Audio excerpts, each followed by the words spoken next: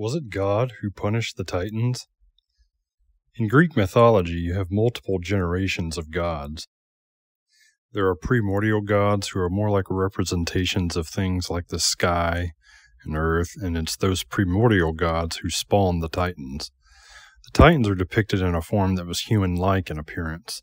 The Titans then gave birth to the Olympians, who are human-like in appearance like their parents. Zeus was a son of the Titan Kronos, who had been eating his own children because he was afraid they would overthrow him. But Zeus was hidden away, and when he grew up, he wasn't happy about Kronos eating his siblings, so he had Kronos vomit them all back up. Zeus became the leader of the Olympians and ultimately led a successful revolt against the Titans in a war called the Titanomachy. You could find other examples of two opposing factions of gods in ancient mythologies. In Norse mythology, for example, there was the Aesir and Vanir, although neither of those were portrayed as the offspring of the other like in Greek mythology. But I'll be focusing on the Greek mythology here because I think it might be referenced in the Bible. I'll start by getting right to the scripture I think it's referencing. It's from the book of 2 Peter. For if God did not spare angels when they sinned, but cast them into hell and committed them to chains of gloomy darkness to be kept until the judgment. 2 Peter chapter 2, verse 4. At first glance, this might seem like something completely unrelated, but the word that was translated as hell here is actually Tartarus in Greek. You can see that note in the English Standard Version of the Bible, in the New International Version as well. I think Jude also references the same thing, although he doesn't use the word Tartarus like Peter does. Now I want to remind you, although you once fully knew it, that Jesus, who saved a people out of the land of Egypt, afterward destroyed those who did not believe, and the angels who did not stay within their own position of authority, but left their proper dwelling, he has kept in eternal change under gloomy darkness until the judgment of the great day, just as Sodom and Gomorrah and the surrounding cities, which likewise indulged in sexual immorality and pursued unnatural desire, serve as an example by undergoing a punishment of eternal fire. Jude, verses 5 through 7. In this case, the angels Peter and Jude are referring to that God did not spare are the fallen angels from Genesis 6. In Genesis, they are referred to as the sons of God. When man began to multiply on the face of the land and daughters were born to them, the sons of God saw that the daughters of man were attractive, and they took as their wives any they chose. Then the Lord said, My spirit shall not abide in man forever, for he is flesh, his days shall be 120 years. The Nephilim were on the earth in those days and also afterward, when the sons of God came into the daughters of man, and they bore children to them. These were the mighty men who were of old, the men of renown.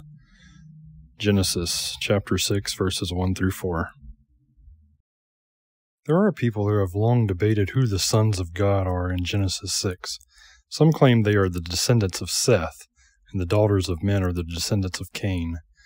And although there are some respectable people who hold this opinion of the text, that isn't what is being said here. These sons of God are angelic beings who left their rightful dwelling place in heaven to sin with the daughters of men.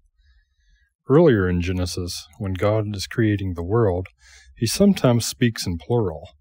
This is because the word used in those instances is Elohim, which is kind of like a description of what God is, but it is a plural form of the word. The I am on the end indicates plural. I've researched why this might be, and the scholars with knowledge of ancient Hebrew are all pretty consistent in saying that while it is a plural word, the sentence it is being used in indicates a singular form. I'm not going to try to explain the Hebrew grammar here, but I liked an example I heard Dr. Michael Heiser use to explain the concept in modern English. He said it was like walking into a room of people and saying, "Let us get some pizza." In other words, only one person is saying, "Let's get pizza," but he is saying it to a group of people. This is essentially what is happening in Genesis when God is saying, "Let us make man in our image." Not that he's ordering pizza, but that he is speaking to other divine beings that are there with him. This is probably the divine council. You can see this mentioned in Psalm 82. God has taken his place in the divine council. In the midst of the gods, he holds judgment. Psalm chapter 82, verse 1. This passage alone indicates that God does have his own divine counsel, and I think it is likely the same divine counsel he was speaking to in the beginning of Genesis. It's important to note here that we always have the word gods with a lowercase g. He is holding judgment against them. In verse 6 he says, I said, you are gods, sons of the Most High, all of you. Nevertheless, like men, you shall die, and fall like any prince. Psalm chapter 82, verse 6. Here he specifically refers to these beings as the sons of the Most High, or in other words, sons of God. I think he is specifically referring to the sons of God in Genesis who left their positions in heaven to be with the daughters of men. This was a sin because they were not created to have mates. Only humans had been designated to have mates. The sons of God in heaven were supposed to be immortal, so they weren't supposed to reproduce. Some may wonder how an angelic being would mate with a human woman, but in Jewish legend, when angels came down to earth, they lost their transcendental bodies and were changed into physical bodies.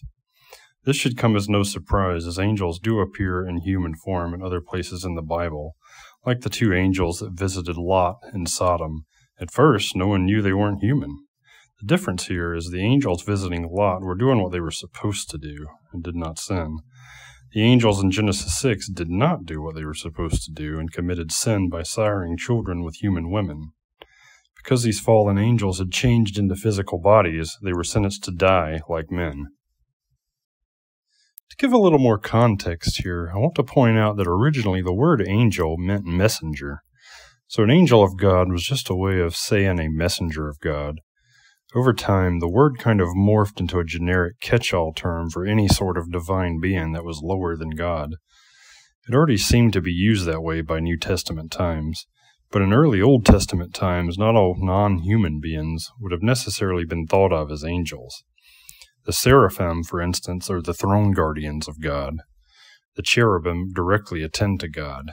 These days, they are classified as angels, but that isn't necessarily what they would have been thought of in the Old Testament. Unless they were delivering a message from God, they wouldn't have been called angels. I think this is important for context because I think this is why in Genesis 6, the beings who left their rightful place in heaven to come to earth and mate with women were called the sons of God instead of just being called angels. They were some kind of heavenly beings, but they weren't here to deliver a message on behalf of God. They came to do their own will.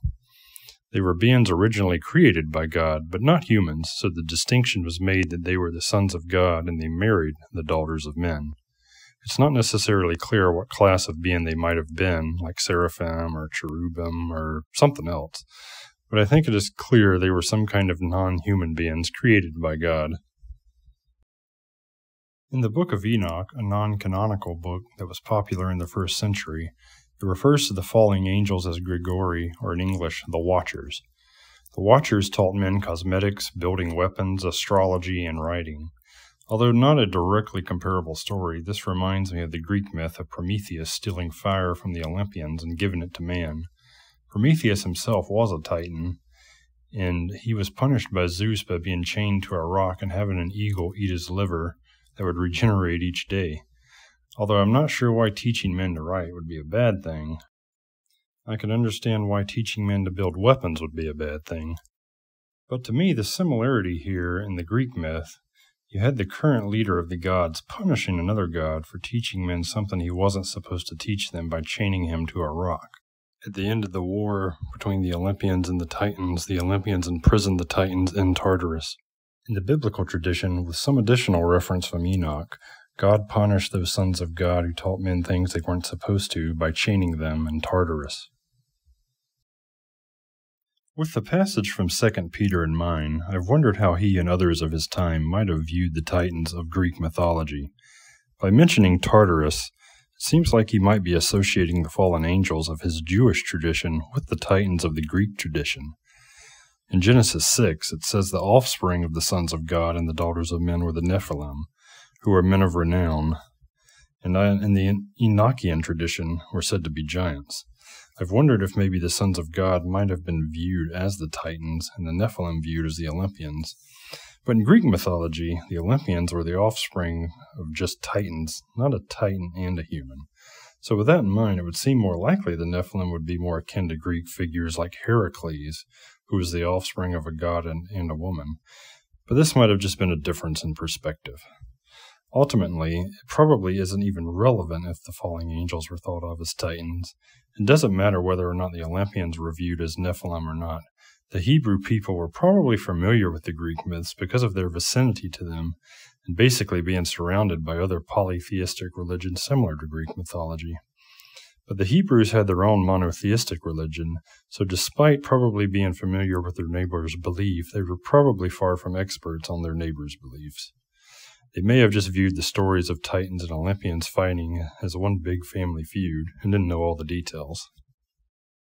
But I think the line in Genesis 6, referring to the Nephilim as men of renown, is significant because I think it is referring to these fallen angels and their offspring, but describing them as men. People have debated what Moses is trying to say here because he doesn't give much detail about it. Nowadays, people read Genesis 6 almost like it's some kind of sci-fi or fantasy literature with fallen angels and giants. But I don't think that would have been the big revelation to the original Hebrew audience. In the context of their time, the people Moses was writing to would have been familiar with the beliefs of the other cultures around them and their beliefs in multiple gods. It's simpler, though, here, I think, because what Moses is telling them is that these other gods their neighbors are worshiping are just men. They are called mighty men, probably a reference to them being larger in size than the average man of the day, but they weren't gods, they were just men. Their fathers were fallen angels who took on physical bodies like men and then married the daughters of men, so their offspring were just men, maybe taller than average, but still just men. Moses didn't need to go into great detail for the audience he was writing to at the time. I think his point here is that the neighboring cultures were wasting their time worshiping multiple gods, who are really just men instead of the one true supreme God. In Moses' time, he might not have been specifically referring to Greek gods, probably more likely Sumerian, Canaanite, or Egyptian gods. Being that the Israelites were in Egypt or wandering in the desert during Moses' life, they were probably more familiar with Egyptian gods than any other pantheon. And although Canaanite, Sumerian, and Egyptian mythologies have their differences, there are also similarities.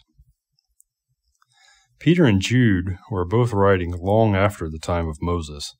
Their homeland was under Roman control, and Greek was still a language commonly spoken at the time.